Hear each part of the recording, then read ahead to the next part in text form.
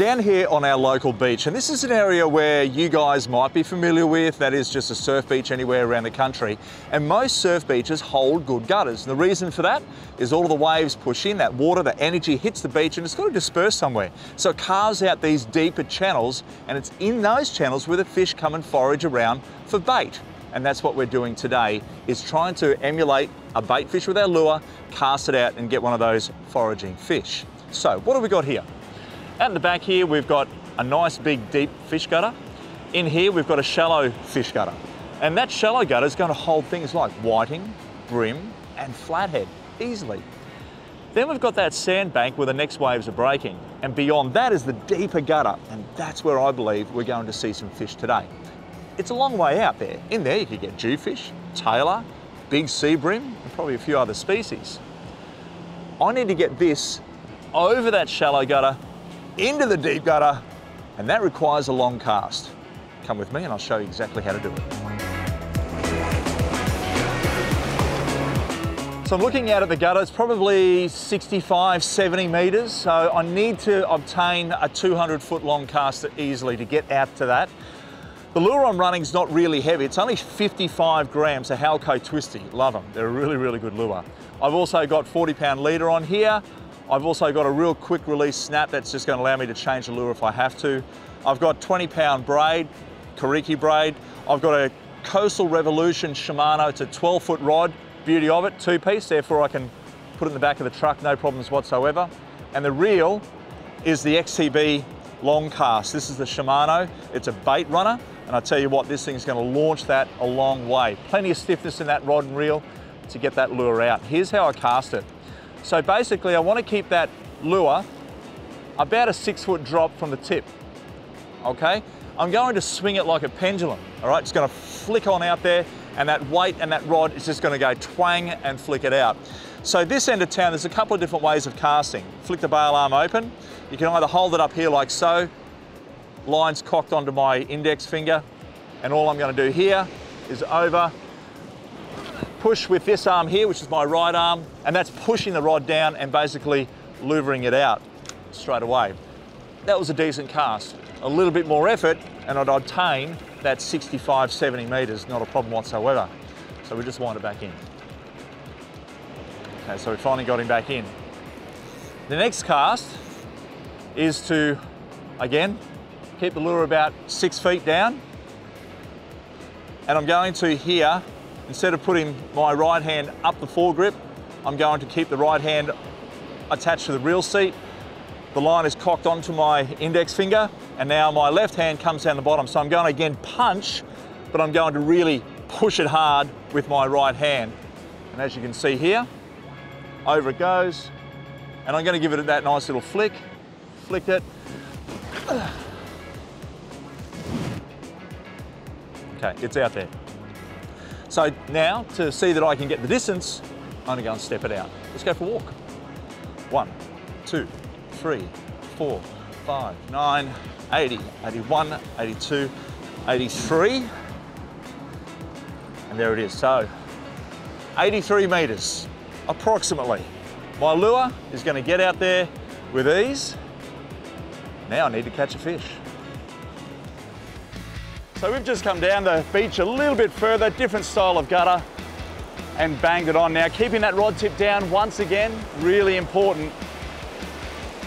And that drag set nice and light so you can pull it out if you want. Maybe not that much.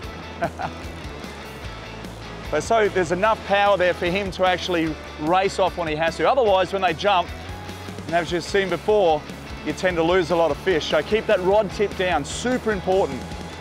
And work the waves. When the wave comes in, we're going to use that whitewash to drag our fish up the beach really fast. So nice, and there he is, he's out the back. Okay, there's a bit of whitewash there. I'm going to drag him in with that whitewash now. The thing is, once this water starts to run out, that's not cool because all that pressure is going against that fish. Oh. Okay, so we've got a bit of pressure. I'm going to race him up here.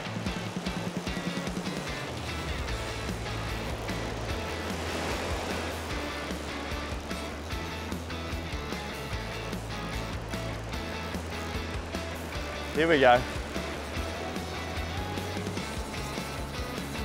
He's a good Tailor.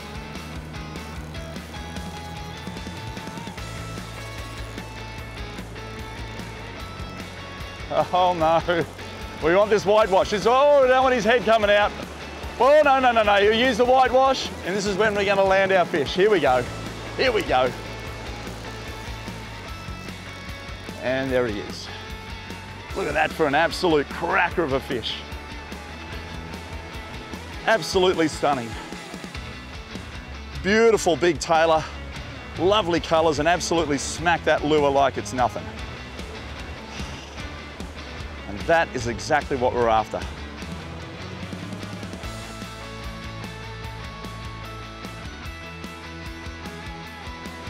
Rod tip.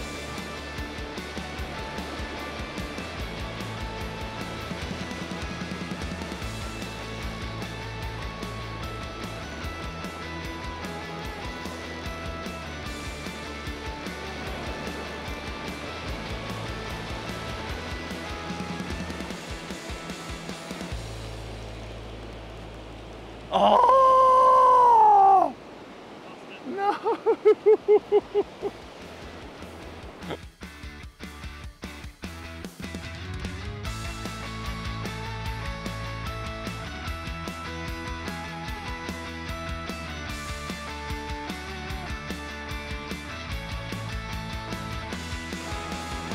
So we are forever learning. And I've worked out if you wind too fast, obviously the fish is going to swipe at the lure and probably just get a side hook in the mouth. And good chance when they jump up into the air, you're going to lose them, which is what we've done previously. But if you slow your rate down on your reel, depending on what speed it is on the retrieve, it gives the Tailor more time to come up behind it and actually engulf the hooks, therefore a better hookup rate and a solid hookup rate to get that fish back to your feet. So really important to understand whether your reel is maybe a 4.8 to 1 ratio. That's every time you turn the handle, it rotates 4.8 turns. Or maybe it's a 6.1, which is a really fast retrieve. Therefore, the faster you wind, your lure is zooming away from the fish. Therefore, you're not going to get that quality hookup. So, work the speed out of your reel. Even if you just drag the lure through the water and think, righto, that's the speed I need to keep it at. And I reckon you might just do a little bit better in getting those fish back to the bank.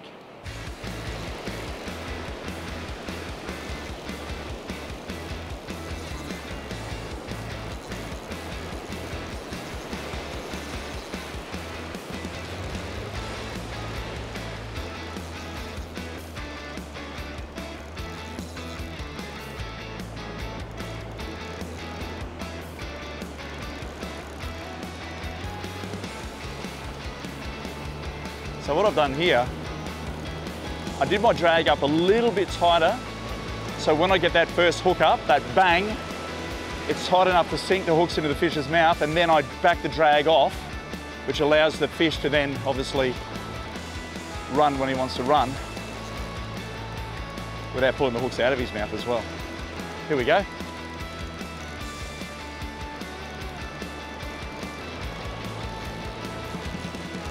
There's that bit of whitewash.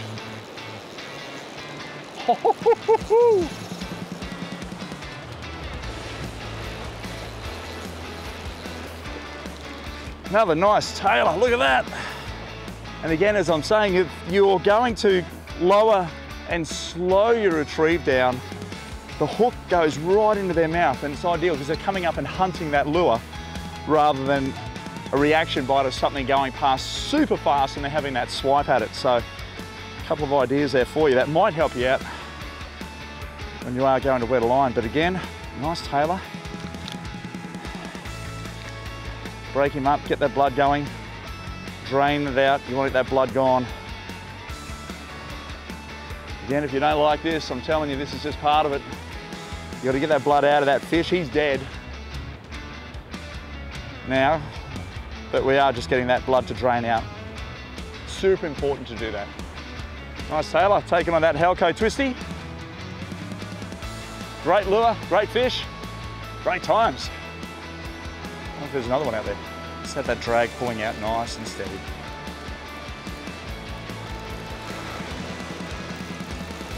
Where are you, mate? I can't see you. Where are you, buddy? Oh, big jump. Big Tailor. Solid fish. Okay, we got this wave here. Come on, come on. No. Oh, yay.